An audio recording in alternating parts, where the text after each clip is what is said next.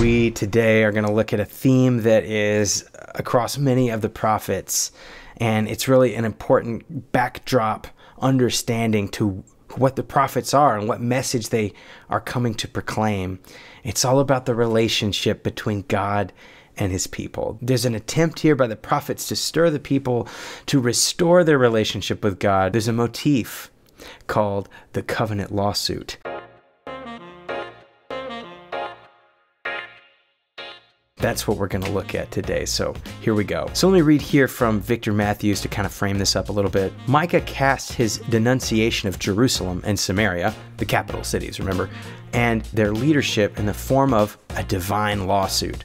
Micah points more specifically to the urban centers as the cause of the people's despair and destruction. And so this theme of the covenant lawsuit, like what is this all about? Well, if you remember the story of the people of Israel, they were rescued from slavery in Egypt, and God invited them into a covenant relationship in Exodus chapter 19. And that covenant is throughout the book of Exodus, the rest of Exodus, and then it's explicitly restated for the people going into the promised land in kind of the whole book of Deuteronomy as this covenant document.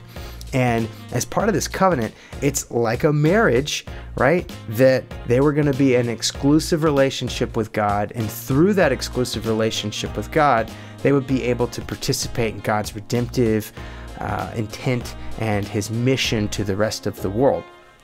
That was the idea. But as we know, as we read the book of Judges, as we read the history of the kings, as we read these really challenging sections of history, as we've slid into the particular period that Micah is prophesying in, we understand that the people are not living up to God's covenant. They're not exclusive with him. That couple needs legal remediation. This is the backdrop to understanding what is God doing here. Now, I do want to mention something, that God's kind of justice, God's kind of exercise of his own rights and expectations with his people, he always carries out in a restorative way. So I want that, we're going to circle back to that at the end of this Devo, but here we go, the covenant motif. Let's read a little bit of this text and we'll dive into the specific accusations that have been stretched across this book.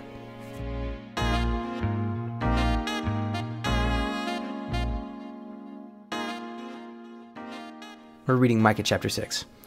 Listen to what the Lord says. Stand up.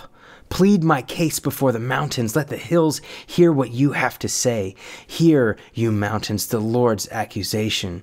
Listen, you everlasting foundations of the earth, for the Lord has a case against his people. He is lodging a charge against Israel. My people, what have I done to you? How have I burdened you? Answer me. I brought you up out of Egypt and redeemed you from the land of slavery.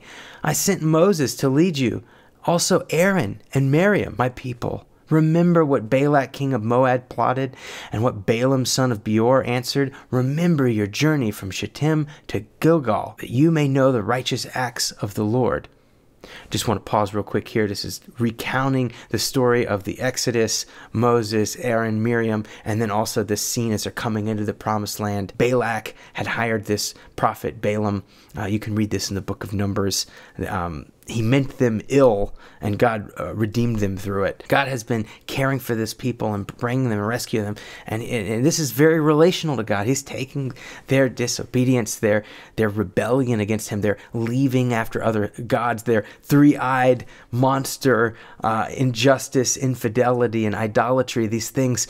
God's taking this very personally. All sin is personal to God, and thus he has a case. Here we transition to Micah's voice, kind of a rhetorical voice here. With what shall I come before the Lord and bow down before the exalted God? Shall I come before him with burnt offerings, with calves a year old?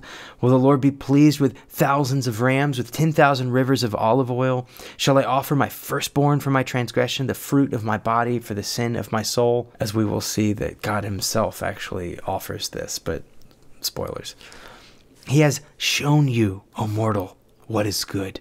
And what does the Lord require of you? To act justly, to love mercy, and to walk humbly with your God. Against these three eyes of injustice, idolatry, and infidelity to God, God's simply asking for these three corrective behaviors: to act justly, to love mercy and to walk humbly with God. Listen, the Lord is calling to the city, and to fear your name is wisdom. Heed the rod and the one who appointed it.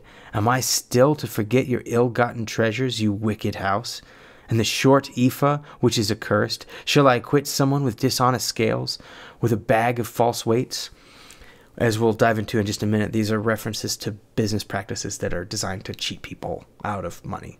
This is an injustice. Your rich people are violent. Your inhabitants are liars. Their tongues speak deceitfully. Therefore, I have begun to destroy you, to ruin you because of your sins. You will eat but not be satisfied. Your stomach will still be empty. You will store up but save nothing, because what you save I will give to the sword. You will plant but not harvest. You will press olives but not use the oil. You will crush grapes but not drink the wine. You have observed the statutes of Omri and all the practices of Ahab's house. You have followed their traditions. Therefore I will give you over to ruin and your people to derision. You will bear the scorn of the nations. There's a reference here to the northern kingdoms, and they were very idolatrous, very violent. They seized land from other people. They exercised a lot of injustice, and they gave their country over to the worship of Baal. You can read more about that in the books of the Kings. And the idea, instead of being a light to the nations, they're going to be the scorn of the nations. So, wow, this is tough. God's right in bringing them to court, to highlighting this. And I want to mention here that this prophetic rhetoric, as we've seen through the book of Jonah, again, a wonderful series to revisit. Check out our series on Jonah for more on Nineveh's repentance on this playlist.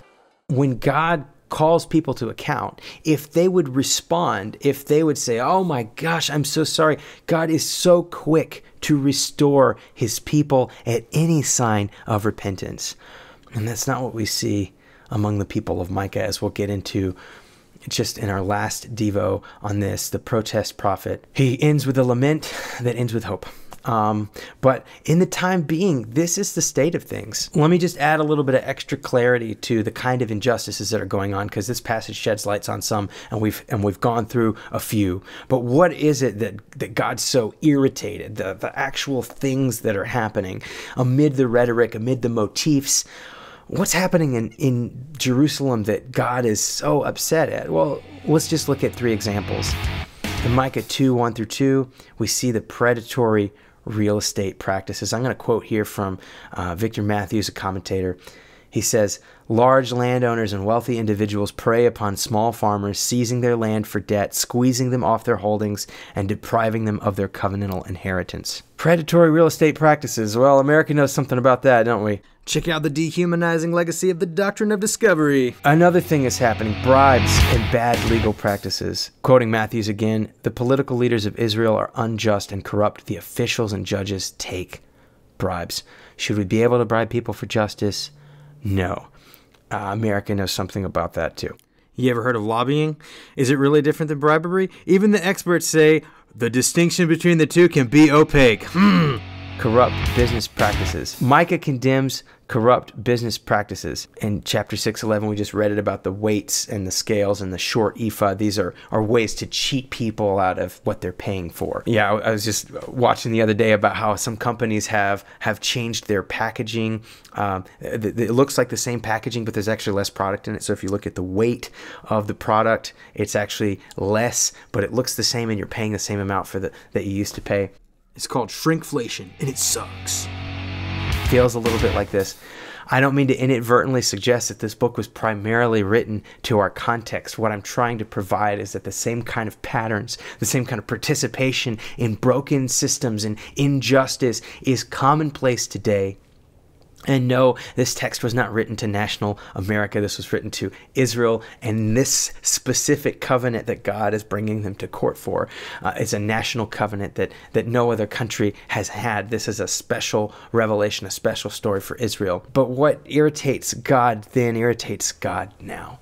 And so as we realize the brokenness of the world around us and we wonder these things, I just don't want us to numb out or think that these words of Micah only applied to the context they're in, but it gives us a glimpse of the heart of God to see how people, particularly the poor, are being taken advantage of in this society, and God sees it and he's angered by it. So if that's been you, or you know someone who has been oppressed by people in power, it is right to be frustrated about this. God took his people to court over it. However, again, just want to keep in mind, we have to consider ourselves a secondary audience, bearing witness to what's happening throughout the history of Israel and in the days in which Micah actually proclaimed this message. So these folks represent God, these people who are grabbing land, who are taking bribes, who are, unfairly disadvantaging people in their business practices. Well, God's taken them to court for it. Here's the crazy thing about this covenant court motif, this case that God is building. God actually becomes our own defense prosecutor and defense lawyer. So bear with me, but when Jesus refers to the Holy Spirit as the counselor, or the advocate, you've heard this, the paraclete is the word I'm using from Greek. So skipping forward in salvation history, we know that God has given his Spirit to us, and that Spirit is doing something in our relationship with God within us. And this word paraclete can also be used of legal counsel. And so we see the idea that the Holy Spirit, you've heard this term, convicts us, right? It convicts us. It makes us feel like, oh, just like we read that stuff, and if I was doing all those practices, if the Holy Spirit is at work in my life and I'm allowing it to shape me, I would feel convicted. Oh man, I am not doing well with God. I'm not doing justice. I'm not loving mercy. I am not walking humbly with him. I feel convicted by the Holy Spirit. And again, if this court motif is something in our understanding of our relationship with God, if it's a theme that helps us understand what's happening, God's actually our prosecution lawyer. And in the same stroke, we see Paul talk about this, the Holy Spirit groaning inward within us. This idea of the advocate, the attorney, the paraclete is also our defense lawyer. And just as Micah rhetorically asked, do you want my son?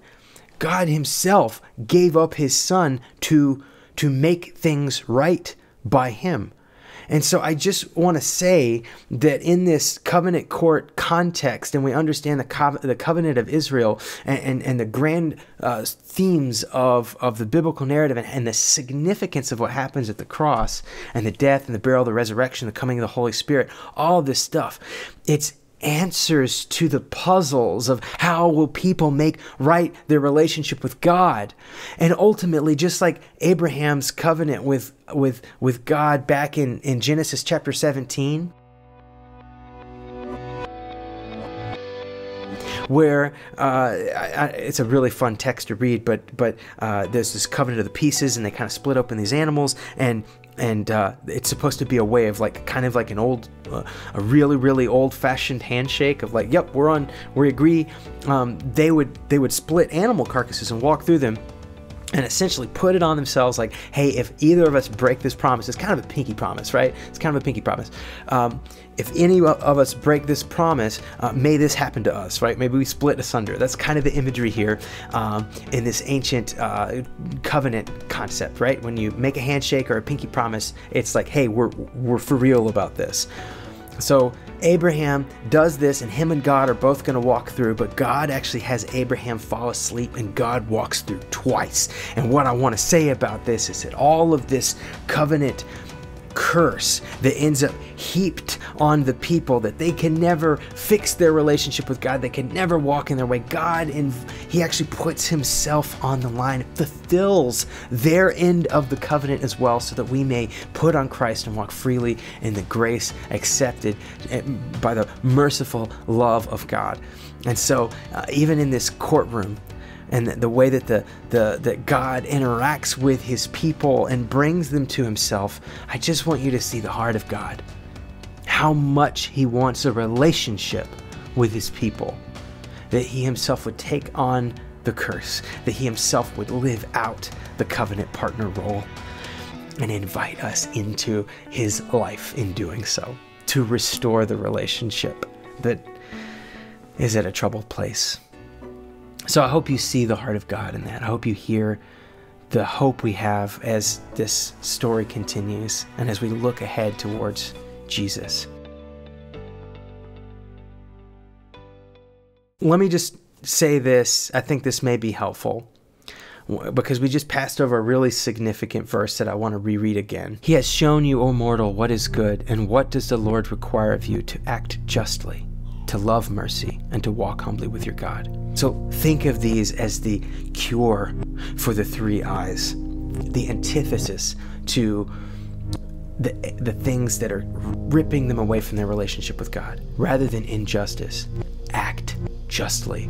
Rather than infidelity to God, love his mercy. Rather than enshrining idols, fake gods, whether that's ourselves or anything else, to fill that void, walk humbly with God. Amid this covenant court motif, I want to ask this question in reflection. And if God's bringing an accusation against them, he's also setting forth the goal, the value, the way he actually wants them to be.